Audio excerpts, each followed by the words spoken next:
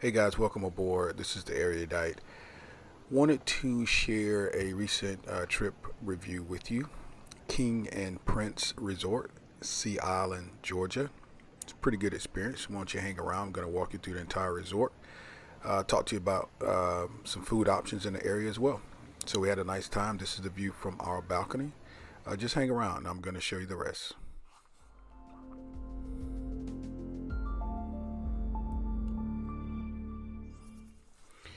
All right, so King and Prince Resort, Sea Island, which is about 4.5 hours from Atlanta. It's about an hour south of Savannah. It's right outside of a town called Beaufort, Georgia. It We found to be a very nice resort. Here is the check-in area. This is where you would come once you first arrive to check in and to secure your room. I think you could leave your vehicle here for a few minutes while you do that. I thought that the resort was very nice, very picturesque. It was very clean. It seemed to be standard throughout the resort on the grounds and in the interior. Here is the lobby, and to the left are conference rooms, and to the right you will see your check-in area, check-in desk. The resort itself was pretty large. This area was decent size. So you have a bar, you have other conference areas. Upstairs, I think, is a facility where employees only type of situation, offices, etc. You do have a number of areas to recline and to sit and relax here. This is the lobby. Inside, of course, is a bar there. There is a restaurant inside. Also, I was told that this restaurant is the only restaurant on the island that offers a oceanfront view. And so we did dine there. I'll let you know about that a little later. But again, on this side are conference areas, conference rooms. As you can see, it looks like they are set up for a conference right now. Um, the lobby was really clean. It was really nice. I will tell you that the folks from the host to the room service, everyone was very, very pleasant.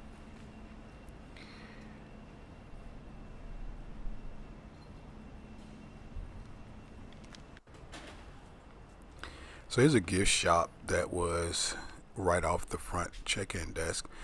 It's unmanned, but if you want to check out, just simply take your items to the front desk. We saw a number of souvenirs here, from shirts to hats to things like that. But also, if you need Tylenol or mouthwash, toothpaste, things like that, I believe they're in here as well. One of the things I wanted to show you was the parking. The parking is included in your stay. There is no covered parking. We never really had trouble finding parking.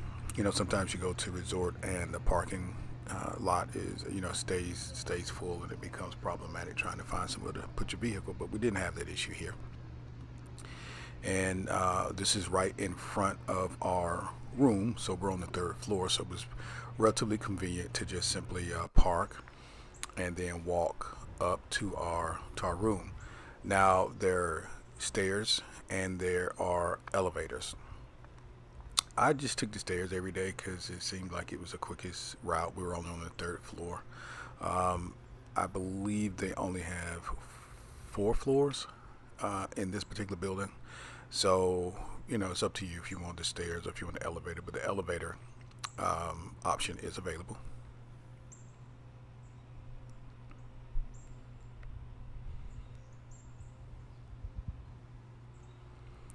I did really like the grounds. I thought well, for me, one of the things that make a resort is the way the grounds not only appear, but the way they're kept. So most of the resorts that I have visited over the years that I thought were places that I would like to go back to have that one thing in common, that the grounds are immaculate, they're well kept. It really is what draws me to the resort in the first place. Now we're going to go into our room. It was just a regular occupancy. It's a king bed. As you come in, there's a pretty thick wooden door there that is very secure, so you don't have to worry about anybody coming and going other than you. But when you do get in, your restroom is right off the entry there. And again, it was very clean. Everything was in order when we arrived. Toiletries, towels. It was only two of us, so there were plenty of towels, face towels, bath towels, etc., for us to be able to be comfortable. Shower was excellent. Pressure was excellent. With those doors the way they are, the sound doesn't stay in as much. So if you're early riser like me and you shower very, very early, sometimes I think my wife would hear me in and moving about, but no big deal. The room, as you can see, was pretty good sized room. You do have your closet area here. We didn't really utilize it. We used the dressers instead, but there's plenty of places to hang your items, and also there's a safe. There's an ironing board in there also. The couch does roll out, so in the event that there was, we took one of our kids, there would have been enough space for one or two of them. There's a counter space there, which I'd utilize. You can put your electronics there, charge your phone, your watches, whatever you need to do. The room and the decor I thought was all up to date. The bed, the furniture, the TV, there was no outdated electronics or furniture, anything like that. Plenty of space for us to, put our clothes, and even to store our wet clothes as we were, before we leave. You don't want to obviously put the two together. Then of course there is a desk, refrigerator, all the amenities that you would normally see in a normal resort. One of the cool things about this particular resort is the fact that we were facing toward the ocean, so we wanted an ocean front, and in addition to that, we also were directly over the pool area. This is pretty nice because you get two different views. You get the pool area, and then you also get the ocean. So if you're booking and you want oceanfront, this is the oceanfront options that they offer. And at night it was really nice because we were able to leave our balcony door open and take advantage of the breeze and the wonderful sound of the ocean as we slept. Now we're on the 3rd floor. I wouldn't necessarily recommend this if you're on the 1st floor, although it's up to you. We were on the 3rd floor, and we had a really, really nice view. Was able to capture some really nice photos and some nice video. The only downside is because of the way the buildings are built and the restaurant. The dome is a little large, so in the morning I couldn't really see the sun coming over the water. I would have to wait till it come over the building. But anyway, I'll show you about that a little later. So again, I wanted to show you the bed. The bed was really comfortable, king size bed. Slept very, very comfortably. Now here's where I was talking about. I'm gonna kind of take you around the entire resort. The grounds, as you'll see, were very well kept. This is not a secure parking lot per se, but where the hotel is, there's not a lot of traffic. You're not coming back to this resort area and just like hanging out. This is either you're staying there or you maybe live on the street over, but other than that, I never felt like there was a security risk or anything like that. There were a number of families at the resort, but we never heard any raucous, movement or noise or music. It seemed to be a lot more mature group of folks here, not mature from an age standpoint, but just, these folks were here to relax and have a good time. And that's pretty much what they did. So this is in the morning, so there are a limited number of folks around. It was a really, really quiet, really peaceful. So if you are a early morning person like myself and you like to get up and walk around and check things out, or just go take a walk, meditate, whatever the case may be, this was a really good opportunity to do so. Now here's the sunrise. That building you see there is also part of the resort. On their website, King and Prince, they number the buildings, so when you're making your booking, you can specify where on the property you want to stay. Now you also get the options of more than one bedroom. Now we only have the one room because it's just me and my wife, but if there's a group, You may want to look at other options. If you want oceanfront, you may want to, just consider what your options are. Here again, you see how immaculate the grounds are, how beautiful it is. This video is taken toward the end of summer, so you're talking, grass is still green, no cool weather. When we were there, we were in the mid 90s, low 90s, and but it was really, really nice. Now the sunrise, of course, is absolutely breathtaking, which is why I wanted to get beyond the building view from my patio to actually see it coming over the water. So you have this access every morning if you like, because you can see people out there taking advantage of the beach being somewhat isolated and being able to see the sunrise. You can take some really, really nice pictures early in the morning.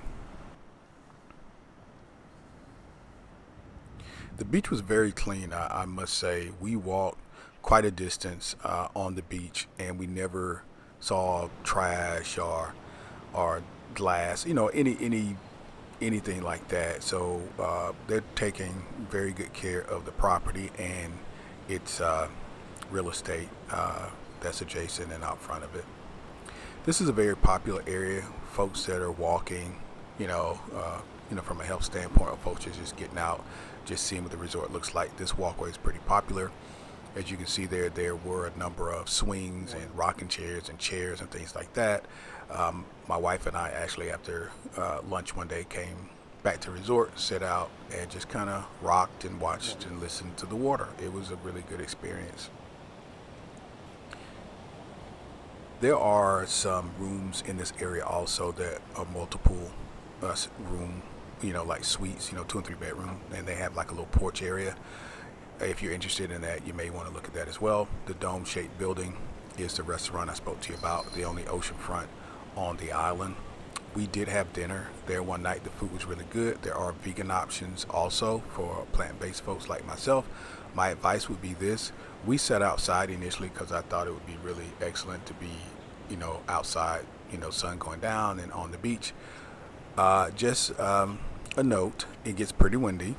And so we end up having to move further back because everything on our table was kind of getting blown around. And it was just quite windy, and it was a little uncomfortable for me and my wife to try and eat in that much wind. But, we wouldn't have known had we not tried it. So I would just advise, if you like to eat there, just be aware that there's going to be a lot of wind. Now, take a look at how far the swell is up close to the hotel. When we first arrived, we had probably about 75-100 feet of beach, and now you can see the swell is really, really close to the hotel, and at night it comes all the way up to the rocks. So of all the beaches I've gone to, the verity, if you will, in terms of the swell was most dynamic here. Normally, the beach kind of stays where it is, but you'll see in a little while that that's not the case here. Again, still walking around the resort, there are a number of amenities that are offered to you as a guest. And one of the things, of course, that I always like to do is to illustrate those to you in the event that you like to take advantage of it. Now, walking through the parking lot adjacent to my room were two things. One, a workout room, and two, tennis courts. So if you are a tennis player or someone who likes to work out on your holiday, then they've got you covered. You simply use your room key to access both facilities. The workout area was not the largest I've ever seen, but it did have some very up-to-date equipment, as you can see here. So your treadmills and different things like that are available. Balance balls, you could probably do yoga mat, stuff like that if you want to do that.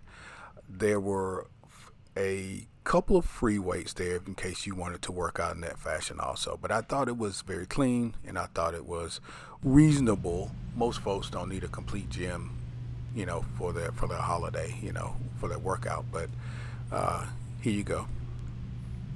Now, right outside is a tennis court, and it was a pretty good sized tennis court. Again, it looked up to date, looked very clean. You can access it the same way, again, with your guest room card.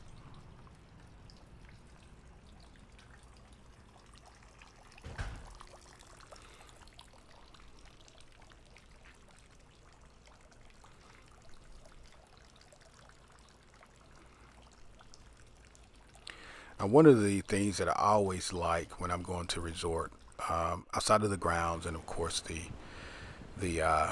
my living quarters, if you will, I really like to see the amenities, and I like to see how it's fashioned among the grounds. And this pool area was really, really nice.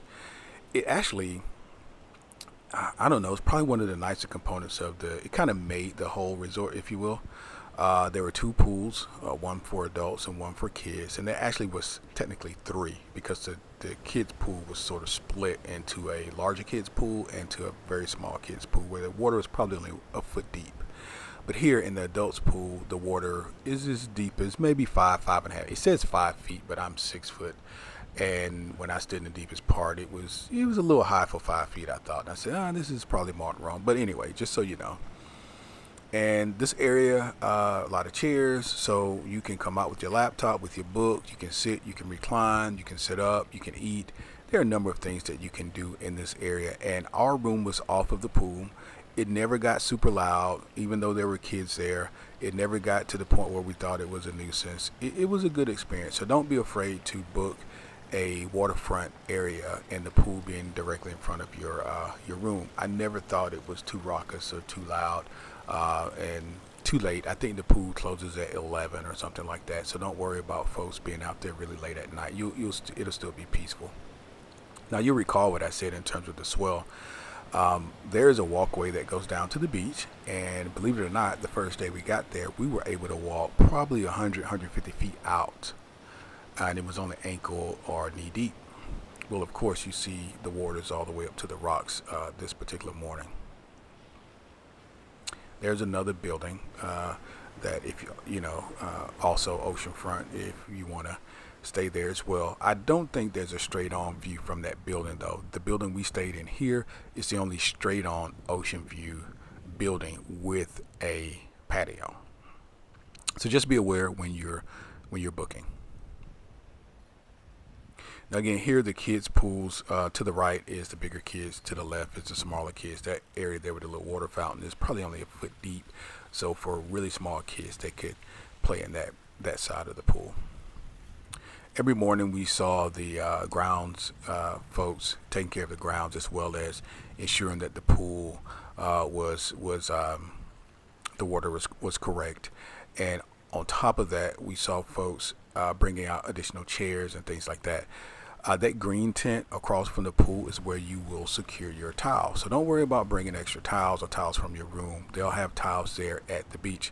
And to my knowledge, there was not a limit on the number of towels that a guest could get. I don't know how many you need, but most people get one or two.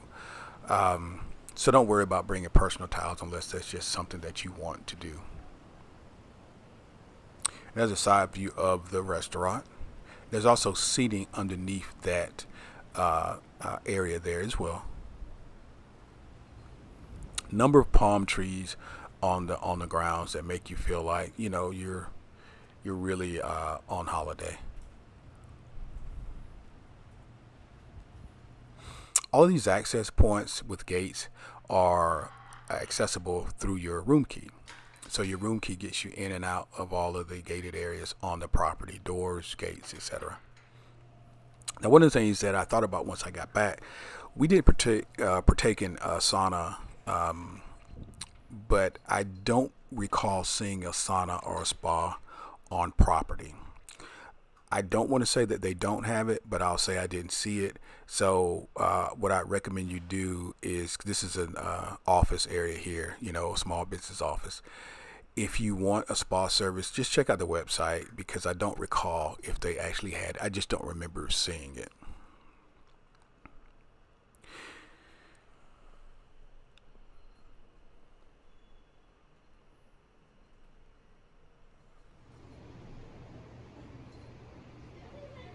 This is an outside sitting area with the fire pit in the evening. I thought this was very nice feature. Get your glass of wine, just kind of sit outside as the wind was blowing and just partake.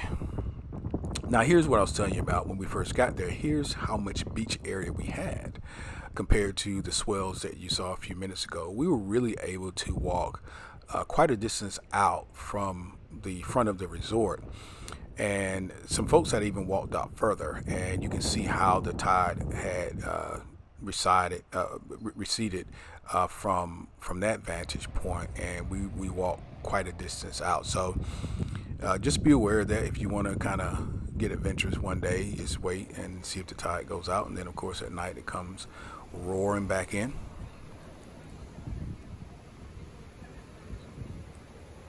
Sitting at the gate here was a really nice thing to do in the evenings. It was very relaxing.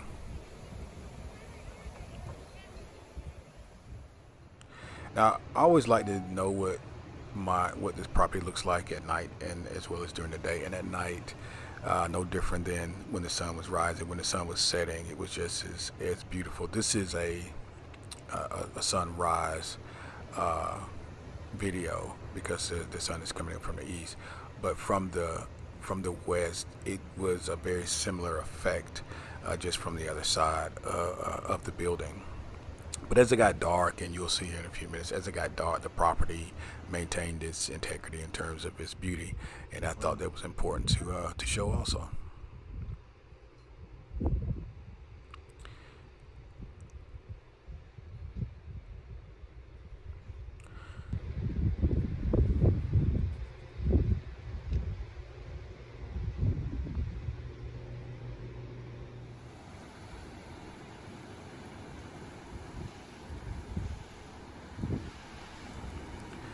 One of the things about this, the location of this property, is I didn't have to. If you want to park your car and just walk, there are a number of restaurants and small grocery store type shops in the area, walking distance. The resort itself is kind of located within Sea Island's suburbs, so there are neighborhoods surrounding the resort. So there are a number of shops and a number of other islands. For example, Jekyll Island. Jekyll Island is about 7 miles away, and we drove over one day and hung out on Jekyll Island. There is a number of things to see. This is Driftwood Beach. We were told that this beach came to be, over a period of time, natural corrosion and also the storms that have hit the area in the last few years. You can gain a wealth of information at the guest shop right before you pay your toll coming over the bridge, the Welcome Center, and they can kind of direct you into the islands and places that you want to go, from tours to restaurants, etc. Here is a place that I never knew existed. This is sort of a getaway for folks who created this country, I'm told. There were a number of homes, cottages they call them, and this main hotel, which is where most of these folks stayed when they were doing their conferences. It has a real southern feel to it, a real plantation feel, and I'll leave it there. But right now it's repurposed, and there is a tortoise recovery or sanctuary here as well. There's a restaurant on site, but for the most part, you can tour this facility and just kind of educate yourself as to how some of the folks who built America live, hideaway type of situation. So anyway, on the property now, there are a number of guest shops, and you can shop, you can walk, you can do whatever, ride a bike. There are a number of things you can do on Jekyll Island if you want to park your car, grab a bike, and just ride around.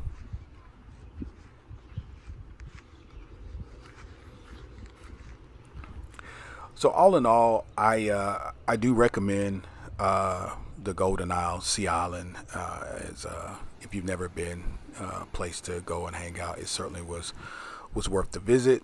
We had a fantastic time. Again, the people were very accommodating, very nice. I gave it, 4 stars all the way around. I didn't have one particular concern. Ease of check-in, ease check-out. The folks sent us a survey directly afterwards. They were very accommodating.